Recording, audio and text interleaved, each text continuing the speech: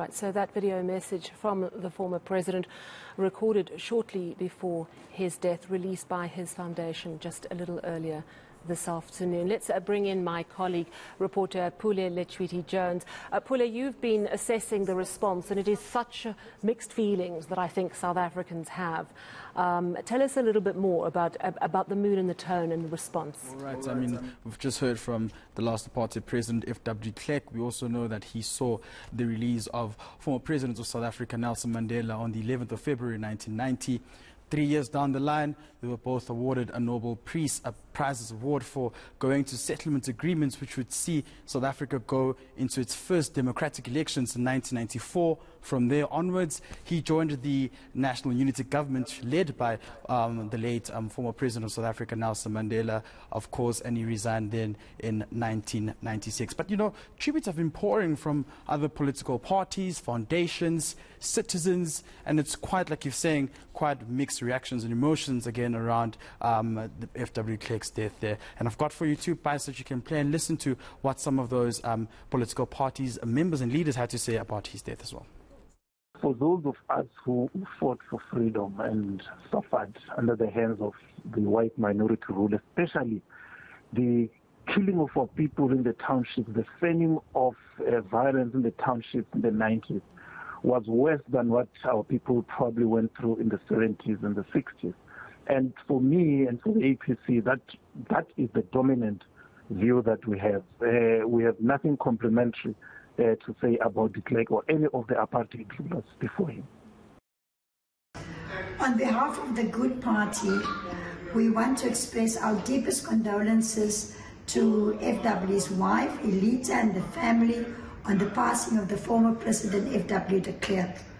De Klerk played an important role in our country's transition from apartheid to a democracy and ensured a peaceful and reconciliatory process. He continued to serve our country after the attainment of our democracy. May his soul rest in peace. Unfortunately, of course, you know, for some people, they can acknowledge the role he played in moving us away from what UDM leader Bantu Holomisa said was going to be almost a certain bloodbath, and towards democracy.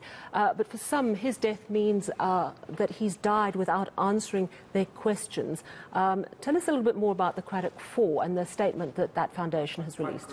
You've seen the statement by the Credit 4 as well. The Fort Galata Foundation has called on the National Prosecuting Authority to accelerate the prosecution of TRC cases. They're saying that before more of those implicated in apartheid crimes die or pass on, it should be investigated. There should be some form of accountability. This has been going on for a while. Do you remember with the Ahmad Timor case as well that has been going on? Those are the kind of questions that are still remaining. Families that believe that they are hurt and haven't been answered are calling for accountability.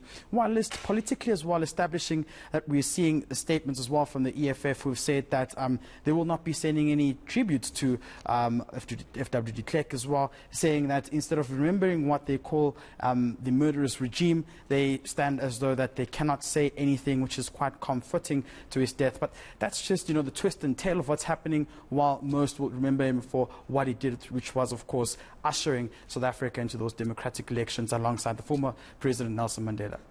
Absolutely, and of course he went on to, as you say, receive a Nobel Peace Prize along with Desmond Tutu, who also later received one, and Nelson Mandela for the role that he played, a very key role indeed. Thank you very much.